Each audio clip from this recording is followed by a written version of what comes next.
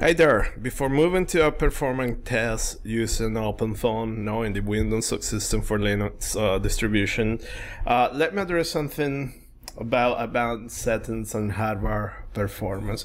So as you go to the documentation, just go here, advanced settings, and I want to point out that there are two files that you need to create. No, they are not created automatically. Your distribution will take some default values. So you have this one, which is a global file. It is located in Windows installation. Okay, so here you're going to define some parameters such as number of processors that you want to use, memory, and so on. Okay, and then you have this one that is specific for your distribution. Okay, so this is the one that in the distribution that we're giving we're giving to you. You know, if you want to install, is where we specify the name of the default user and so on. So these files now takes specific values, some default values. So if you don't have it, doesn't matter, we'll take the default value. So right here documentation, and see here that you have all the default values for the WSL count file that is located in Linux, okay, in the etc folder. Okay, so basically you can take here, you know, the default values or this example, and then you can adapt it to your needs. Okay, so in our case, what I did is just define this user. See here that also you can define your host name, your network name, so you can get different names. It's up to you. So let me show you here in my distribution.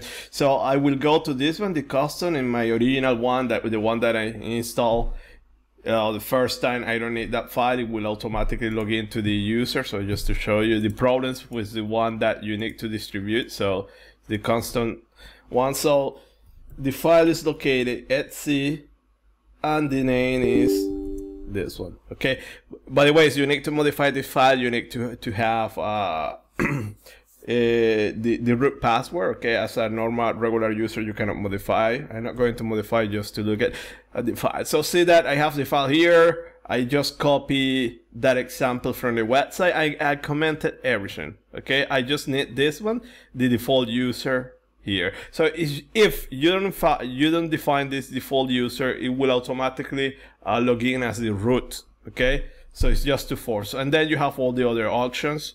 Okay, so it will be up to you. So let me go out. So for instance, as you look at here in your terminal, this is exactly the same name of the Windows computer.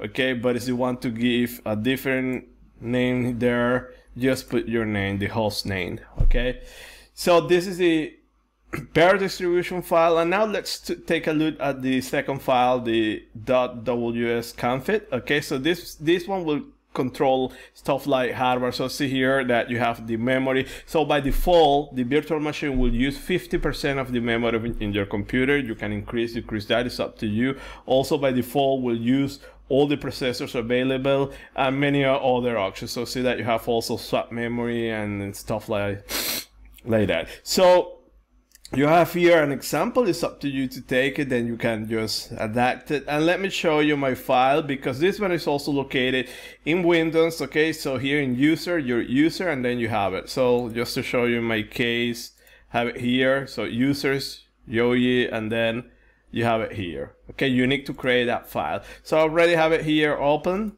And see that in my case, I just took two options. Okay, I didn't copy everything, but it's one you can copy and paste everything and then comment the lines. And the only thing that I wanted to enforce was the amount of memory. Okay, so if you don't give it, it will use 50%. So in this computer, I have 32 gigs. It will use 16 gigs. In my case, I want to use 20 gigs, or if you want, you can use more memory. So just to show you, for instance, I will put here 24. So immediately you don't see that memory. So h here, see that you have 20 gigs. Also, you can use this command, and it's going to show you now the memory and also swap memory. So to see that memory, you need to shut down that your distribution. So type this command and then relaunch. So now I will launch it again. So it will take a while because it's just waking up all the services and everything. But now you're going to see the new memory, okay?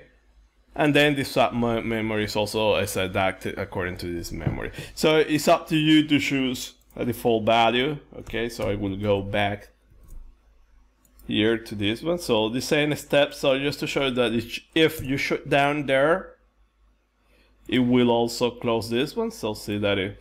And now let me go back here.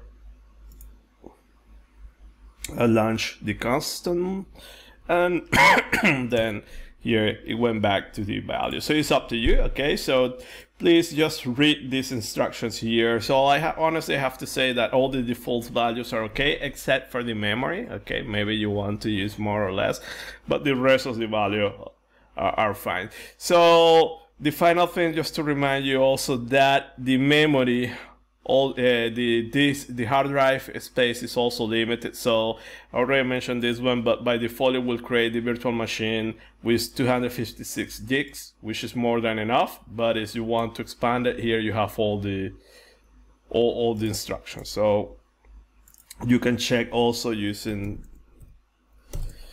here. So see that you have everything allocated, and these distributions, the Linux distribution, are very compact. So see that here we have installed many applications, many system libraries, and also OpenFOAM and a lot of stuff. I see that it's just taking 5% of space. So you have a lot of room to run your cases, with your files. So most of the time, honestly, there is no need to increase that space, but if you want, you have the instructions there.